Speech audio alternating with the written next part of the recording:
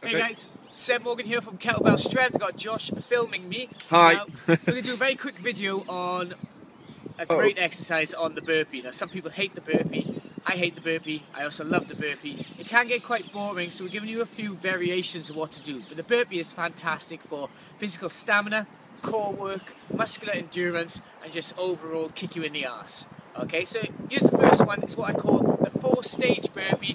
This is for beginners. It's very simply stand up nice and tall, down, legs out, keeping the core nice and straight, body nice and flat, legs in, stand up.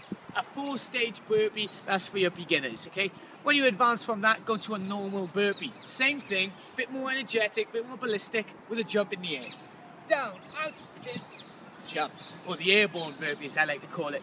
Mix that up a little bit, make it a bit harder. Put a half twist in. Down, out, in, jump, turn. Down, out, in, jump, turn. Just that a little bit more. Want to make it a bit harder? Try it with one hand. Down, out, in, jump. Jump. Make it a bit harder. 2 hands, 1 leg. Jump. Even harder. 1 hand, 1 leg.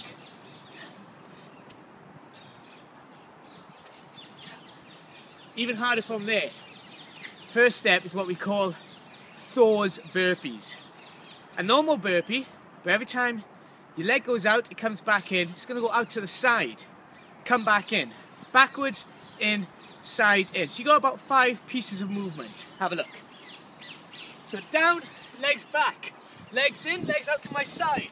Legs in, legs back. Legs in, legs out to the side. Legs in, jump. That's 1 rep of Thor's burpees. To make it a bit more fun, we've got Odin's burpees. Every time your leg goes back, you do a press up. So down, out, press up, in, out, press up, in, back, press up, inside, press up, in, jump. Last one. Have some fun.